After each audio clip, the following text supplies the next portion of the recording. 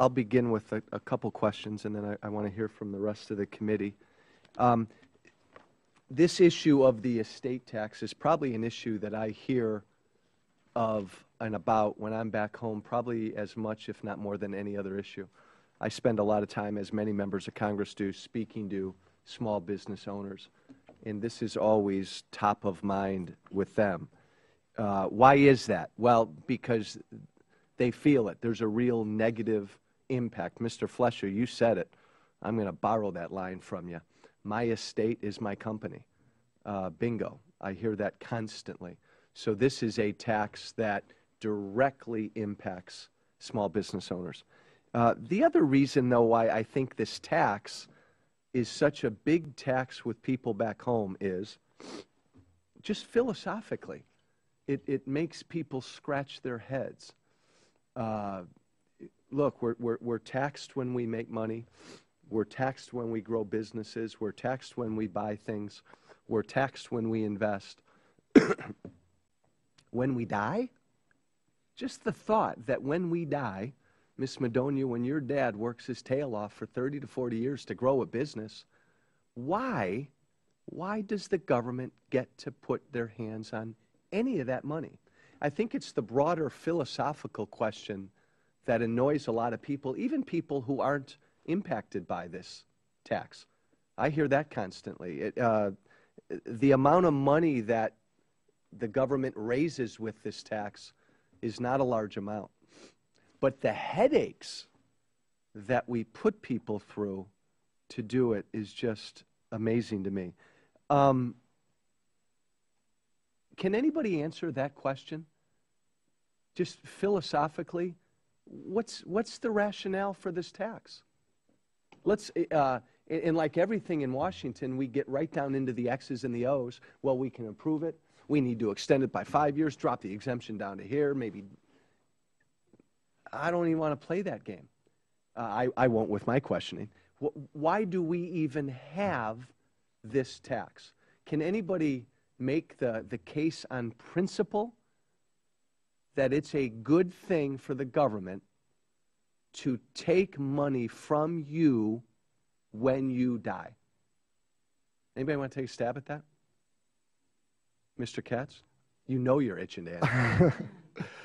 I'm not sure that I can necessarily answer it philosophically, but I think that I can at least give some insight as to the historical perspective of it. I think when the estate tax was first enacted, there was a tremendous sense of needing it for a redistribution of wealth, for avoiding some of the accumulation, the mass accumulation of wealth by some of the larger land-owning and wealth-owning families in the country. And I think to some extent the estate tax has survived all of these years, not based upon its economic impact upon the tax coffers, if you will, but it has survived based upon the theory that there needs to be some way to move wealth from those that continue to accumulate it to those other. Why? I think to some extent it's the same reason why there is larger income tax rates on people who earn more money.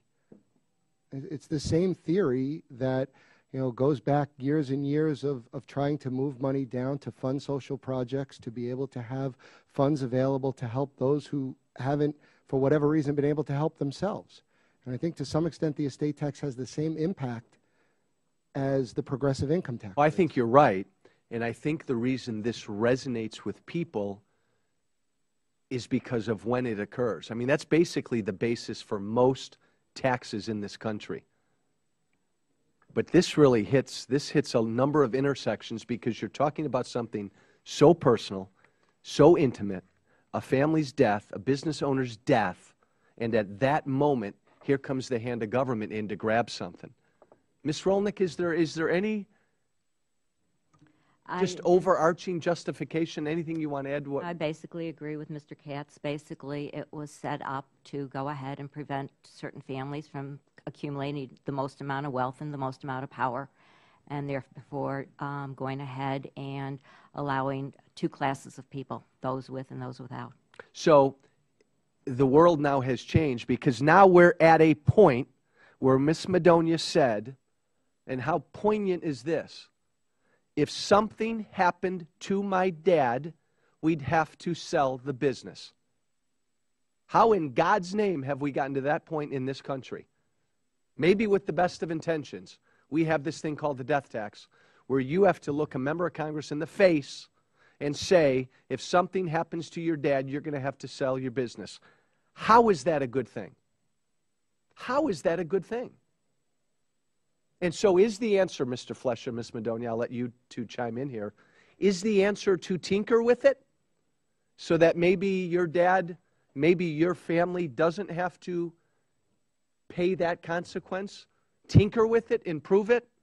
Or has the world changed that now so impacts small business owners that we should just get rid of it? Mr. Flesher. Well, I support a full repeal.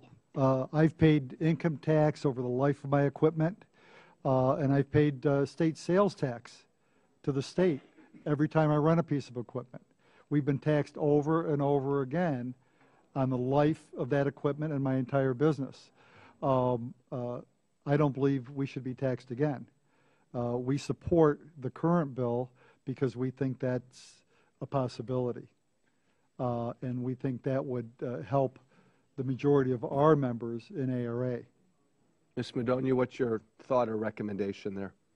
I guess I would just share a story. I have a nephew. Our family business is my parents, my sisters.